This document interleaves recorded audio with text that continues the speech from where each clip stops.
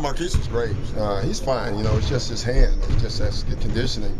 Paul didn't do a lot today. We actually pulled him out early. He was practicing and wasn't moving very well, so we just took him out. Is he questionable for? Yeah, he's questionable. I mean, I think he's going to play, but right now, you know, we'll wait and see. Tomorrow we have a forced day off, basically, because we have to get to New Orleans before the parade. Right. Yeah. So. How's Glenn been to deal with since they won Miss New Orleans? Glenn Davis. Glenn's always tough to deal with, so it's no different. We just always, when he gets going now, we just talk about LSU basketball. Shuts him up pretty quickly, but he's happy. He should be. I mean, that's a big win for that whole area, not just New Orleans, and so it's a great win for them. It's nice to see.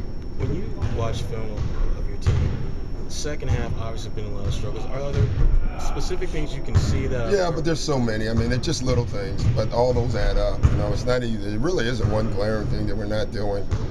We watched film today, and there's so many little things on both ends of the floor. When we need a stop, we're not getting stops. When we need a basket, we're not getting baskets.